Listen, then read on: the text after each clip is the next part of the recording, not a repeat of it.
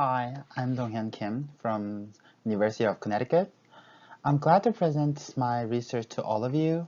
My research is creation of corrosion prediction model for structural applications. I would like to begin with the background of my research. Among various structural applications, my research is focused on the bridge corrosion.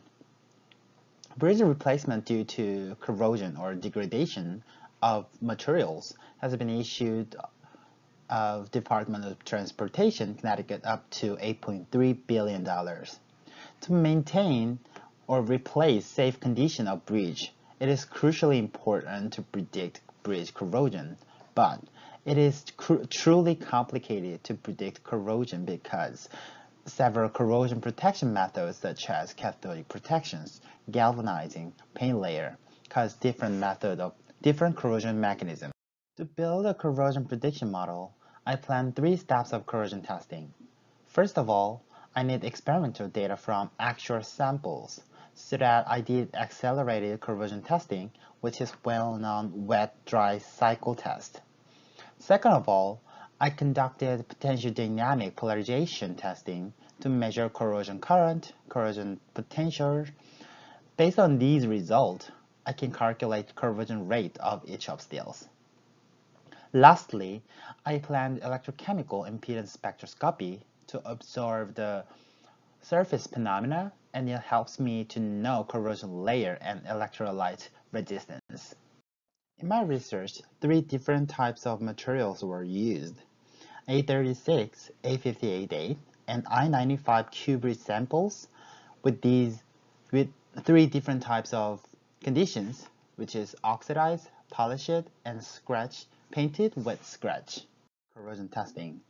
At the seawater conditions, all the surfaces quite uniformly corroded, but 3.5% sodium chloride condition is not that uniform, as you can see. Also, pitting corrosion below the paint layer is observed.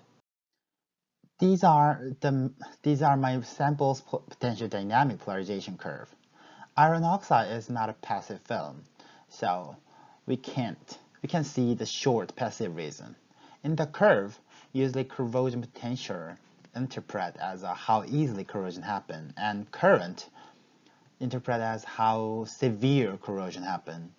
The more negative corrosion potential, the more amount of reaction which is easily corroded. The higher corrosion current, the more amount of corrosion due to higher current.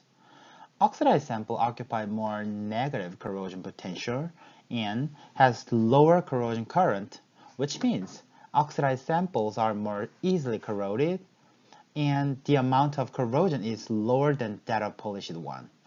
Still there are a lot of things to analyze from this curve, and I'm trying to do more things with it. Eventually, my bridge corrosion project final goal is create precise corrosion prediction model of bridge steel using all of the information including accelerated corrosion testing, relative weight change, electrochemical data, and simulation and 3D scanning. Thank you.